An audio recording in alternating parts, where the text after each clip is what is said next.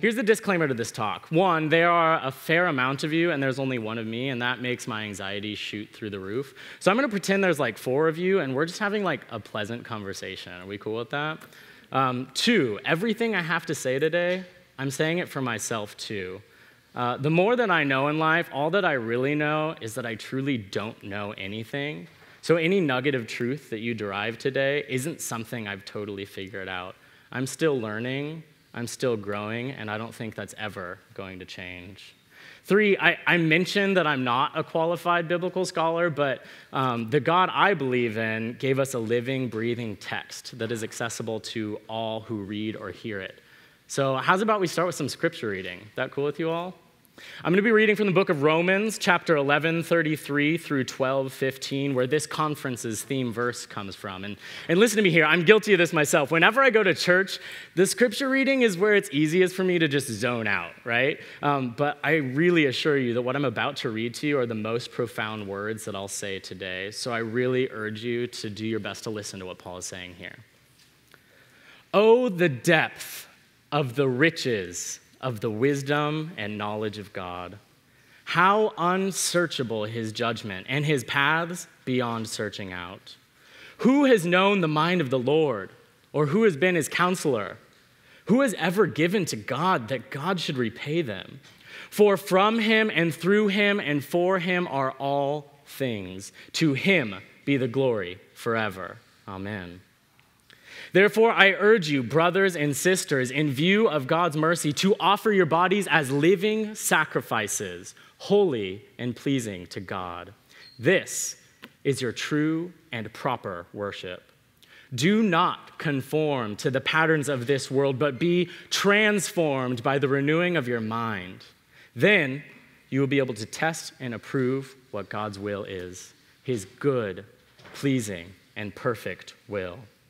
For by the grace given me, I say to every one of you, do not think of yourself more highly than you ought, but rather think of yourself with sober judgment, in accordance with the faith God has distributed to each of you. For each of us has one body with many members, and these members do not all have the same function. So in Christ we, though many, form one body, and each member belongs to all the others.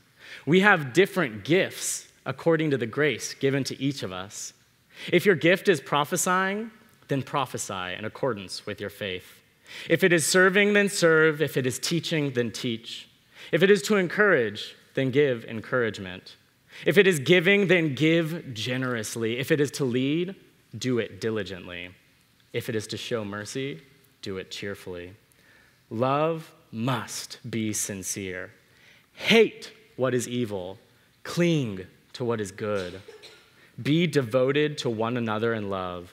Honor one another above yourselves. Never be lacking in zeal, but keep your spiritual fervor, serving the Lord. Be joyful in hope, patient in affliction, faithful in prayer. Share with the Lord's people who are in need. Practice hospitality. Bless those who persecute you. Bless and do not curse. Rejoice with those who rejoice. Mourn with those who mourn. Live in harmony with one another. Do not be proud, but be willing to associate with people of low position. Do not be conceited. This week we're talking about Romans 12:1 and 2, and the concept of letting the altars in our life reflect the supremacy of Christ and altering our lives accordingly. And this talk is titled The Gift of Not Knowing It All, how engaging in critical thought and cultural humility frees us to fully step into our gifts. It's a pretty simple message that I'm trying to communicate to you all today, but please don't for a second confuse simple with easy. I never understood how pastors always manage to come up with 3-point sermons, you know? Is there some pastoral pedagogy class that all of them take? Some pastor emeritus is up at the front of the lecture hall saying, in this class, you'll learn beyond the shadow of a doubt how to reduce your message to 3 simple steps. You get extra credit if they all start with the same letter. And then all of their wives take like a concurrent class at the same time that teaches them how to bake green bean casseroles. You know, I love the local church, I do, but too often it seems that some of the pastors I've experienced work really hard to not make their congregations think deeply about the world. I have a 3-point sermon for you all today. And no, not all the points start with the same letter. I could only get 2 of them to fit, so I didn't get the extra credit. And I don't have a wife, so no one gets green bean casserole. Sorry, just go to Taco Bell and feel sorry for yourself like normal single people, all right? It's easy. Cheese ready to crunch. Come on. My 3 points: the importance of critical thinking, the importance of cultural humility, and how if we do those things well, we'll be more free to step into our gifts. Just a warning as we proceed, though, I ditched that pedagogy class. I never learned how to make a congregation feel comfortable. So if something I say today makes you feel uncomfortable, I'm not sorry, I'm glad. Because we're not called to comfort. That's one of those things we sacrificed when we started following Jesus. In preparing for this talk, I worked with a few friends to get their feedback on it, and at first I didn't really have any transitions. It was all prosaic and flowy, which I loved, but as it turns out, not everyone likes it when you just ramble for 40 minutes. They prefer to have some structure or whatever. So here's how I'm going to transition from point to point. You ready? I'm going to tell you when I start talking about my next point by saying, "So anyways," I'm going to start talking about my next point. Is that cool? So anyways, I'm going to start talking about my next point. Oh, the depth of the riches of wisdom and knowledge of God, how unsearchable his judgments and his paths beyond searching out. Never be lacking in zeal, for from him and through him and for him are all things. Be transformed by the renewing of your mind. You know, so often when we read this last verse, we think what Paul is talking about is purging our minds of sin. I just want to be transformed by the renewing of my mind. My mind is so worldly. And while that is a component of what Paul is talking about here, I don't think that it's the full picture. What I really believe Paul is talking about here is sanctification. Now, sanctification, to speak of it simply, is becoming more like Jesus, becoming more holy. And if our view of becoming more holy and more like Christ is limited to removing sin from our lives, then we have drastically missed the point. There are 3 reasons I can think that show this to be the case. 1, we're called to continual, eternal, unending worship through engaging our sanctification, right? And the process of sanctification doesn't end after the eschaton, right? We'll still be seeking to be more Christ-like in heaven. And whatever your theology of the afterlife may be, I think that many of us can agree that the world that is to come when heaven meets the earth will be one that is without sin. And if that's true, and your definition of sanctification is simply removing sin from your life, then your heavenly life is going to be pretty boring. 2, this shallow perspective of sanctification, one where that aim is limited to removing any sin from your life, is one that is rooted in shame. I'm not talking about guilt here, because guilt is feeling bad about something that you've done, right? But shame is feeling bad about who you are. You are a sinner. I am a sinner. We are all sinners. If we are ashamed of that, then we're rejecting the gift we have in Christ to cover us with his grace and call us saints. Shame should never be the motivator in our pursuit of sanctification. 3, Jesus was without sin, right? And if our sanctification is a pursuit of becoming more like Christ, which it is, and our only goal is to remove sin from our lives, something he never even had in his life, then we're doing a very bad job of becoming like Christ. This feels complex, so I don't want to lose you here, but hear me out on this. Of course, Jesus was tempted in all the same ways we are. He was fully human, but he was also without sin. And God knew that we were never going to achieve that this side of heaven, right? All sinners fallen short of the glory of God. Paul said that earlier in Romans. That's why the whole substitutionary atonement thing had to happen. God had that covered already. He knew we'd sin and keep sinning, even when we so desperately try to stop. I mentioned earlier that I love the church, and I really do, I promise, but I'm also not the biggest fan of letting things that screw up the bride's beautifully broken believers continue. The church, in all its human imperfection, so often engages in many damaging practices. I'm going to give you a shallow example before I give a deeper example to show what I mean. I'm going to talk for a bit about the church in the United States, largely evangelical churches in the suburbs, and I recognize that this isn't everybody's experience, right? International folks, Orthodox folks, Catholic folks, but this is my experience, so that's what I'm going to talk about. And I think that some of what I'm going to say later on is translatable beyond just this creepy little subculture that some of us find ourselves in. A while back, a blogger named Rachel Held Evans, who writes prolifically about the evangelical church, started a Twitter conversation about the crazy things people experienced in their youth groups, and it blew up. The blog post is titled, "It's a Miracle Any of Us Survived Youth Group," and it's hilarious. You should check it out. Here are a few examples of the things people said. Guy has eggs saran wrapped on his head, girl on shoulders holding dead fish trying to break all the other eggs. For real, I won. I remember having to eat an onion like an apple. I don't know why.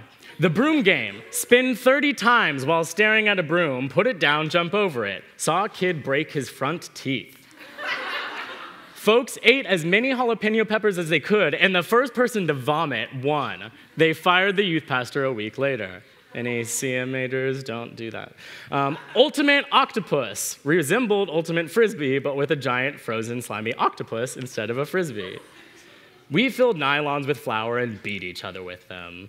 Now, these are fairly harmless, right? And they're hilarious, too, except for that I'm pretty sure everyone who went to a Western non-denominational youth group in America's suburbia has a story of someone getting hurt by a really stupid game.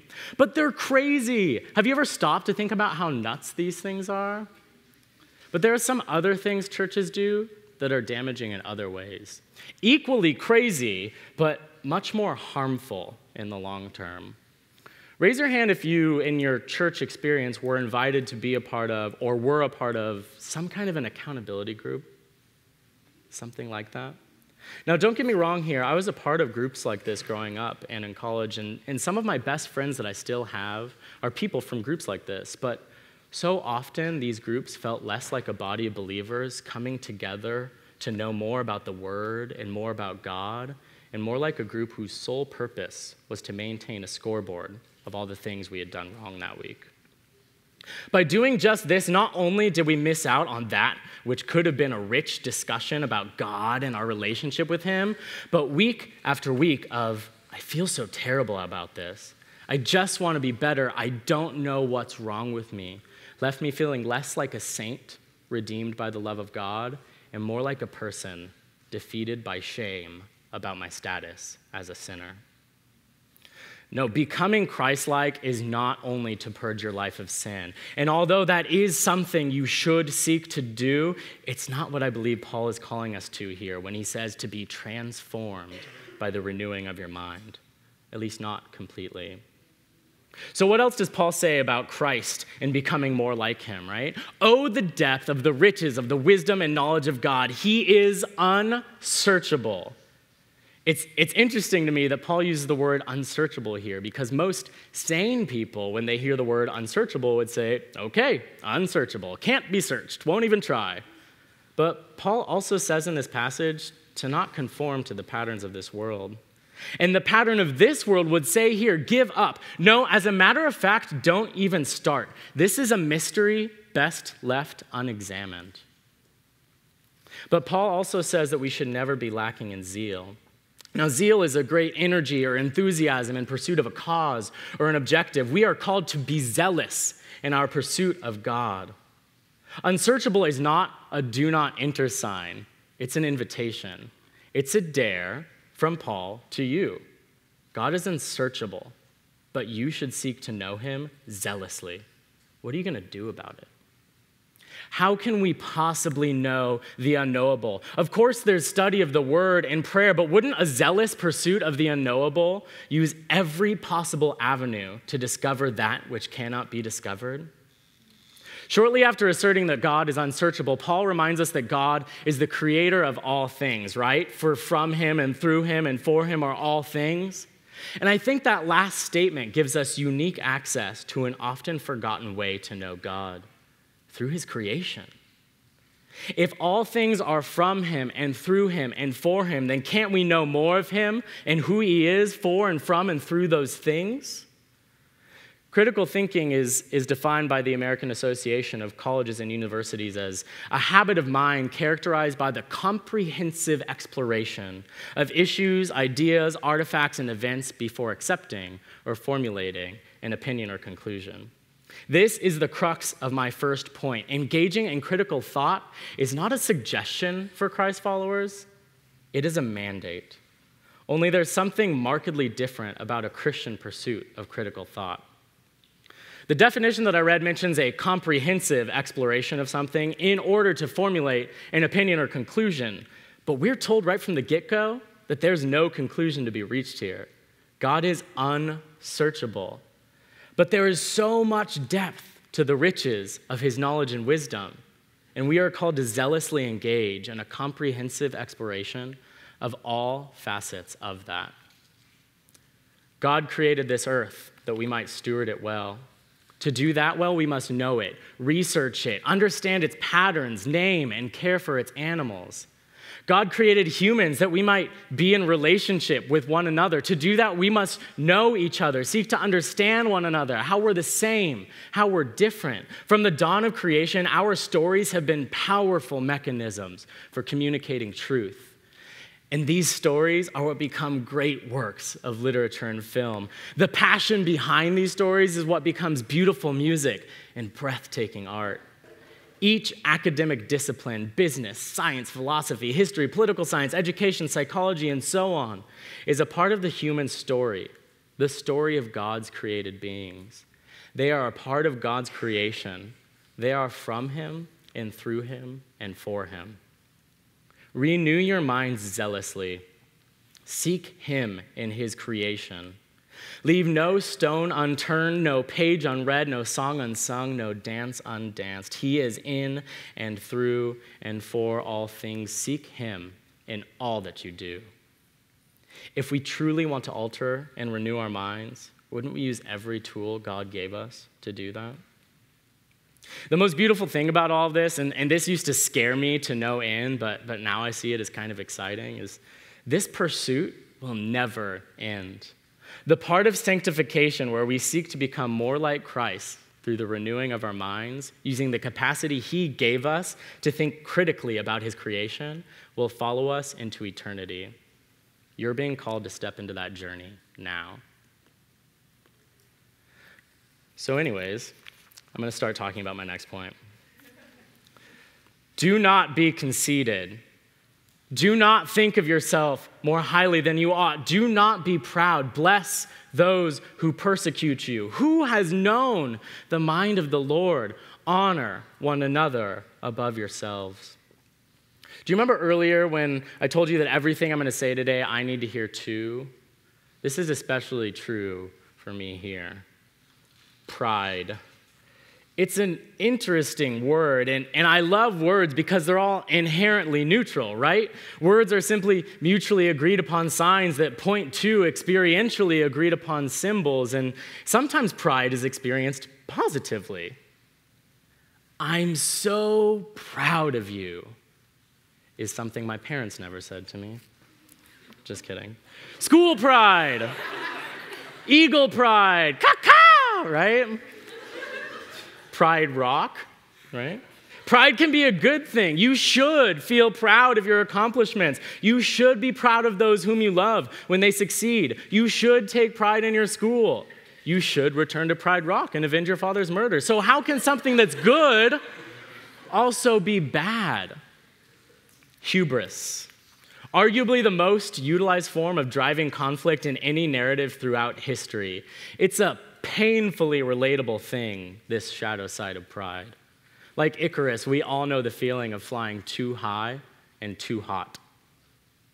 You know, one funny thing about pride is that a lot of the time, when you're being prideful, you're deeply aware of it, right? I have an identical twin brother, and being a twin is fun. You get all these ridiculous questions like, were you born on the same day? Can you read each other's minds? But this is my personal favorite. Do you ever fight? Of course we fight. I'm better at fighting with my brother than maybe anyone else in the world, even as adults, especially as adults.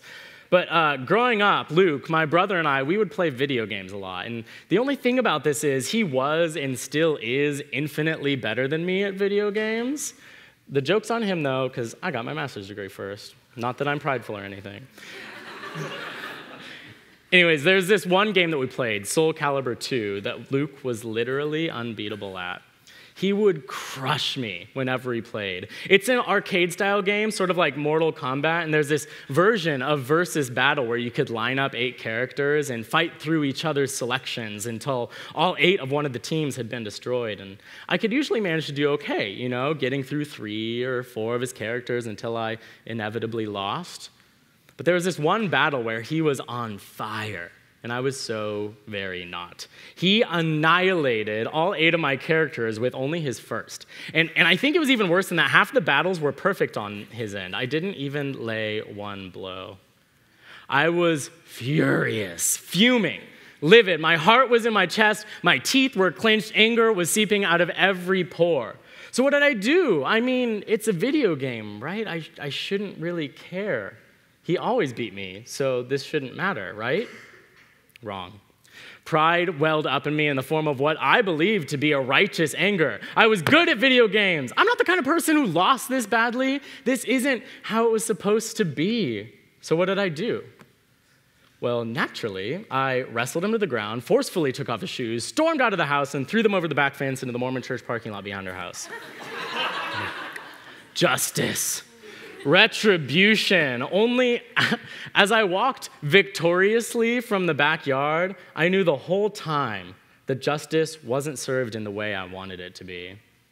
Let it be known that justice did win out in the end, but it looked less like Luke realizing his great error and defeating me the moment he saw his beloved footwear clear the rose bushes, and more like my not-so-subtle humiliation. Upon my return, I wasn't met with a defeated brother. I was met with laughter. The whole time I knew I was being prideful. The whole time I knew I would have to return to face the reality of the foolishness of my actions. Eventually, I would have to swallow my pride. And pride is a really bitter and hard thing to get down. But we feel so justified in our actions. It feels so good to just beat our chests and feign strength because we don't want to show the world that our pride is just an outward display of insecurities derived from our weakness, right? Don't show the world where you're weak.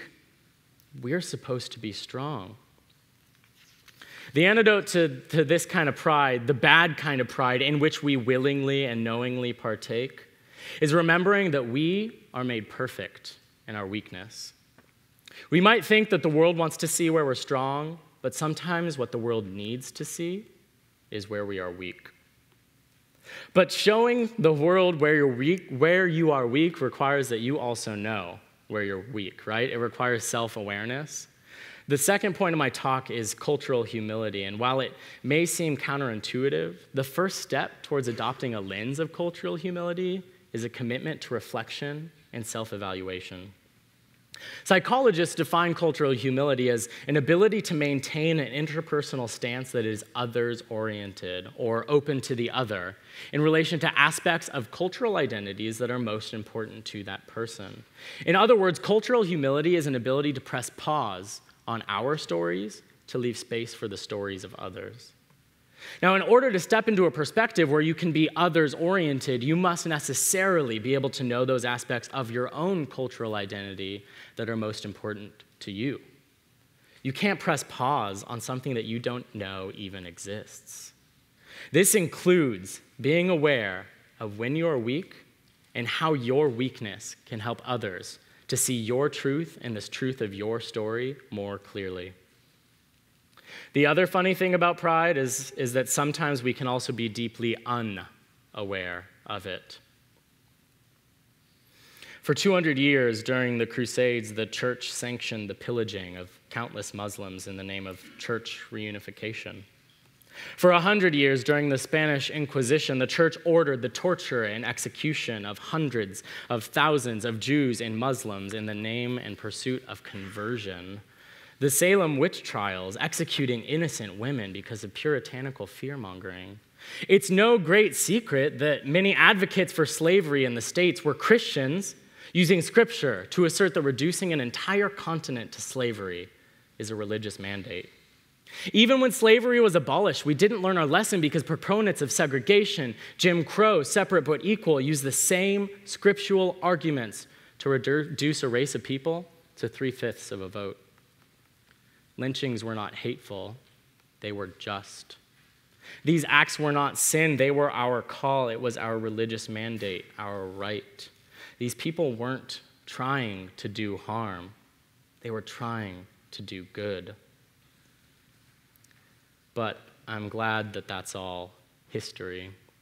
I'm glad we only read about that in textbooks and that this generation of evangelicals is more aware. We don't give our blind pride a foothold, allowing it to fester and form into a destructive self-righteousness that leaves fellow image bearers bloodied and battered. Do we? We just want to love without condoning. We're not prideful. We're just convicted. We want to love that Muslim family that lives in our subdivision, but how do we do that while still being sure they know our God is real and theirs is not? We want to love our friend from home who comes out as gay, but we want to be sure they know that we think what they're doing is sinful while we love them. We want to love that pastor that has an affair, but he certainly can't be a pastor anymore, right? I mean, he sinned. I like to think that I know love when I see it, but sometimes I have a really hard time seeing actions like this as loving. Sometimes when I do things like this, it feels a little bit more like pride. So what is the antidote to a pride we cannot see? This is one of those things that I don't fully know the answer to. This isn't easy for me to resolve. In fact, I don't think it's something I will ever do perfectly, but maybe the antidote to something we cannot see is equipping ourselves with its foil, right? With its opposite. If blind pride gives way to self-righteousness, then adopting a lens of cultural humility might be what helps us become more aware of when our desire to love well actually does more harm than good. Listen to me here. I am not talking about giving way to evil or sin, right? Hate what is evil. Cling to what is good. But sometimes I think the evil Paul is talking about here isn't the sins of others, but it is our inability to find grace for the sins of others. If Jesus can hang on the cross and say, "Forgive them, for they don't know what they do," then shouldn't we be able to shut up for 2 seconds and hear how this Muslim family felt so afraid after 9/11 that they would be interned like the Japanese after Pearl Harbor? Shouldn't we be able to withhold whatever righteousness we want to share while this gay person tells us that they were forced into homelessness in high school because their parents went to a church that said they should give their child over to the devil if they claim a gay identity? Shouldn't we be able to listen to the pain that is likely so real in the life of a person who felt so isolated in their leadership that they were unable to disclose a sexual addiction to anyone for fear of excommunication? What I'm talking about is postponing judgment, postponing our own perspective, even if just for a moment, to give way to love. Some people may be up in arms about me saying this, right? Evil is evil, sin is sin. That may be true, and thank God for this, I am not the ultimate arbiter of what is or isn't evil or sinful. What I am called to, though, beyond a shadow of a doubt, is grace. Brennan Manning, in his memoir, says this: "This vulgar grace is indiscriminate compassion. It works without asking anything of us. It's not cheap, it's free. And as such, will always be a banana peel for the orthodox foot and a fairy tale for the grown-up sensibility. Grace is sufficient even though we huff and puff with all our might to try to find something or someone it cannot cover. Grace is enough. He is enough. Jesus is enough. So anyways, I'm going to start talking about my next point. We've talked about the mandates set before us to engage in critical thought and to develop cultural humility, but to what end? What is the point? Why are we doing this? Paul says this, "Then you will be able to test and approve what God's will is, his good, pleasing, and perfect will." And a little further on, "For each of us has one body with many members, and these members do not all have the same function. So in Christ we, though many, form one body, and each member belongs to all the others. We have different gifts according to the grace given to each of us." Don't get mad at me here, but my final point today is not to tell you what your giftings are. And it's not because I'm mean or don't want to, but it's because I genuinely don't know. I'm still looking for myself.